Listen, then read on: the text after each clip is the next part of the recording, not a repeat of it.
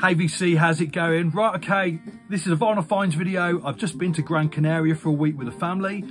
We did something similar a couple of years ago, and I think at the time I made a video where we were staying in Puerto Rico, and I took a bus ride, about an hour trip down to the capital, which is Las Palmas de Gran Canaria, where there's a few places that you can buy records, you know. So of course I went and had a look. So I visited 3 shops. And yeah, they're not necessarily all record shops, but they're all places where you can buy records. So the first place that I went to was called Regreso al Pasado. And this is predominantly a cinema shop. So it stocks Blu-rays, DVDs, film posters, just bits of memorabilia. But it does have some records towards the back of the shop. And I've taken some footage, so, you know, see what you think.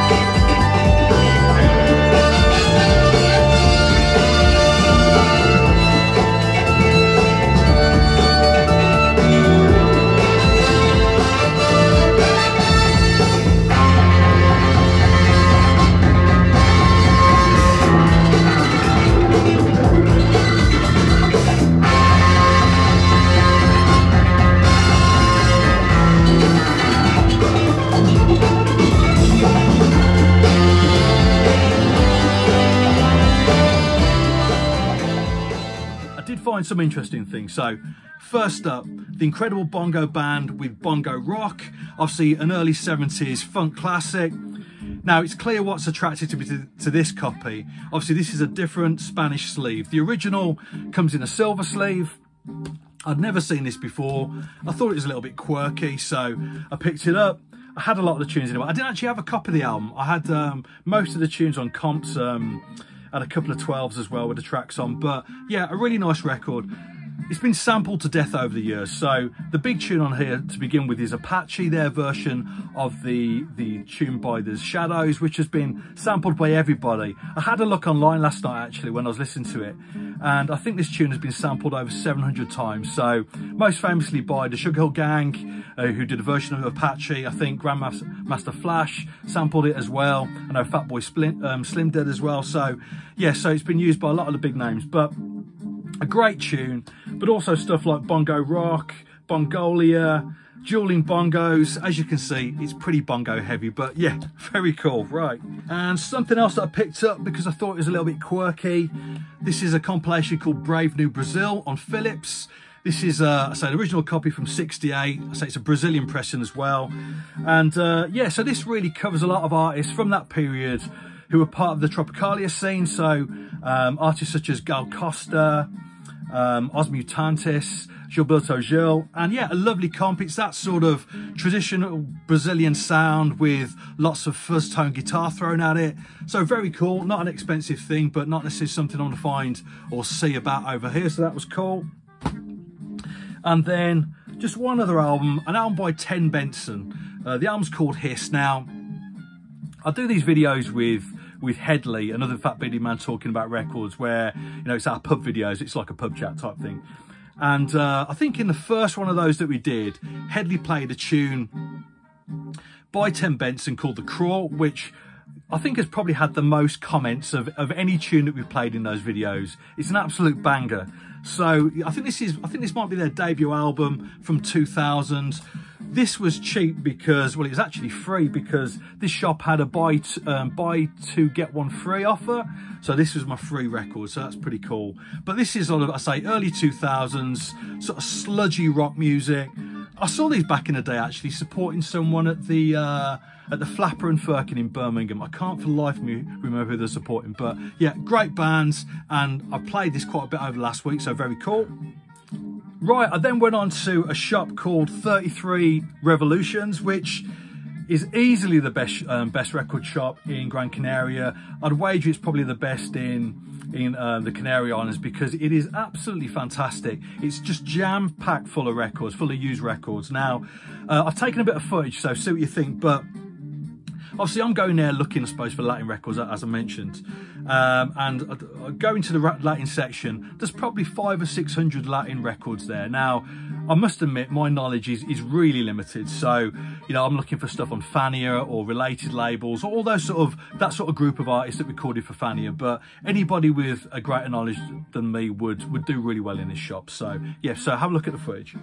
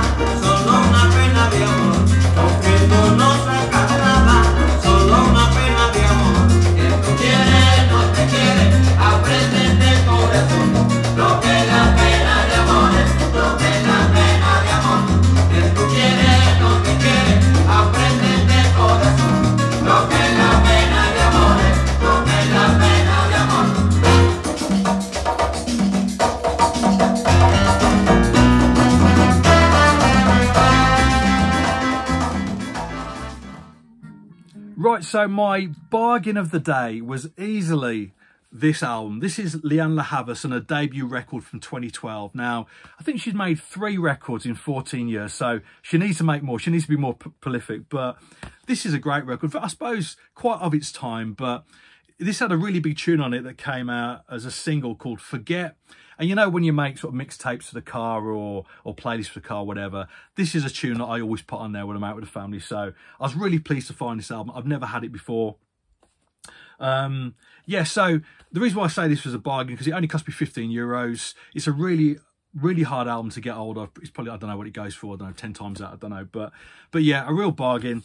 And any Prince fans out there will know Lianne La Havas, because back in, I think, 2014, Prince announced a run of gigs in the UK, just small shows. And he did a press conference from her living room in her flat, which is obviously a bit of a novelty thing to get a bit of press attention. But it also got her a lot of attention as well, which obviously, you know, gave her a lot of attention to this record, but also the follow-up as well, which I think came out a year or two later. But yeah, a really nice artist and really pleased to find that, so that's cool. And on to a few Latin records. So first up is this, and this is probably one of my favourite finds of the day. This is Willie Colon and Mon Rivera with There Goes the Neighbourhood. Mid-70s, I think, came out in 75 on Via Records. Now this is, you know, sort of Latin funk, a little bit of salsa. Yeah, really nice stuff. I'll use this music over the footage of the shop. You've probably already seen that. But yeah, really nice copy. A bit of wear to the sleeve, but I can cope with that.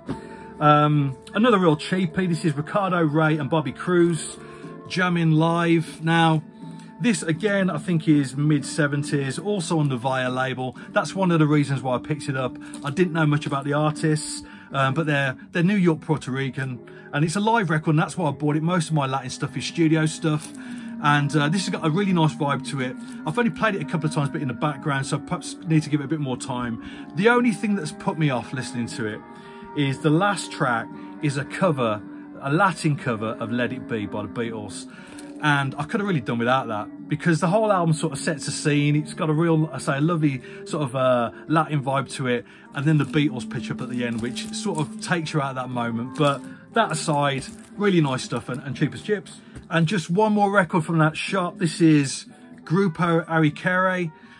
At least that's how I think you pronounce it. So I've got a few of their albums now, and I must admit I pronounce their name different every time I mention one of them. So yeah, somebody will put me right. But yeah, so this is obviously a Cuban band on the original Cuban label. On the Areto label, again, I pronounce that label different every time I mention it. So don't quote me on that. But really nice stuff. So obviously it's Latin, but it's funky. It's got a real, in places, almost an early 70s film soundtrack sound to it. It's a little bit funky, a little bit jazzy. Very cool. I play this one quite a bit as well. And I say original Cuban copy, so that is very nice. And just finally, a bit of soul.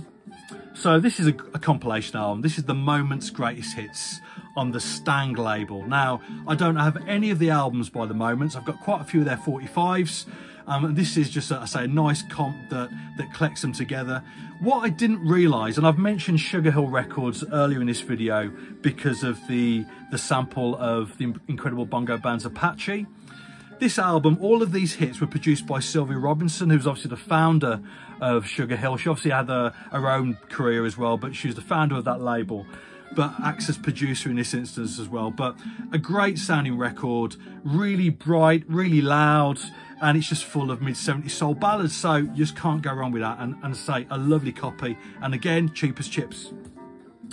Right, so the final place that I went to, no, actually, I tell a lie. I went to a shop called No Fun Records, which is all new stuff. So if you're looking for new stuff in Gran Canaria, that's the place to go. Loads of cool titles, but there's no point in me sort of schlepping back with a load of new vinyl which you can buy or get hold of in the UK. So and the final place that I went to was called Masap Antiques. It's not a vinyl store, not a record store. It's an antique shop, and it doesn't necessarily, if you're looking for record shops in Gran Canaria, when you go online, this one doesn't necessarily come up, so it's worth making a note of if you were there.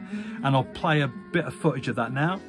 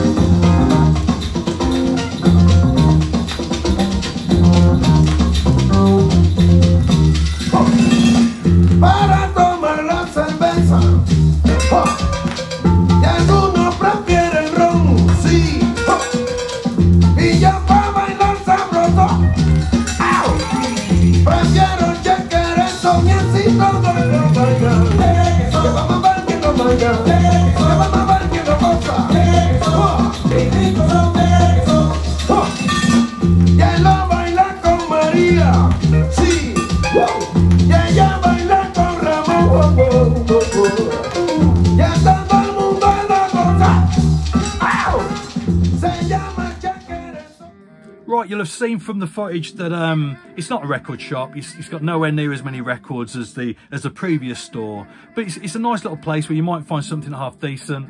There's some good titles there, I must admit. I mean, I must have been there for about an hour or so going through. And the reason for me, I say, going around these stores is to try and find something a little bit quirky, something a little that I won't find at home in the UK. So saying that, I bought a copy of Pills, Thrills and Bellyaches by the Happy Mondays. Why I did that, I don't know. I think I just wanted to pick something up. Don't have a copy of this on vinyl. Really nice copy. Not a first press, as you can tell by the sleeve, because of the change in the advertisements. But yeah. classic album, 1990, obviously that the whole Manchester thing. But that aside, the shop itself was pretty good. They did have some Latin titles there. I must admit, nothing jumped out at me. If anybody's watching that knows the stuff, knows what they're talking about, if I missed something, let me know. But yeah, it's cool. So all in all, you know, 3 nice little shops to visit. I picked up some interesting stuff, which I've been playing over the last couple of weeks. So yeah, so everything bar the Happy Mondays was, you know, a little bit quirky, a little bit different, but hey ho, what you gonna do? So cheers.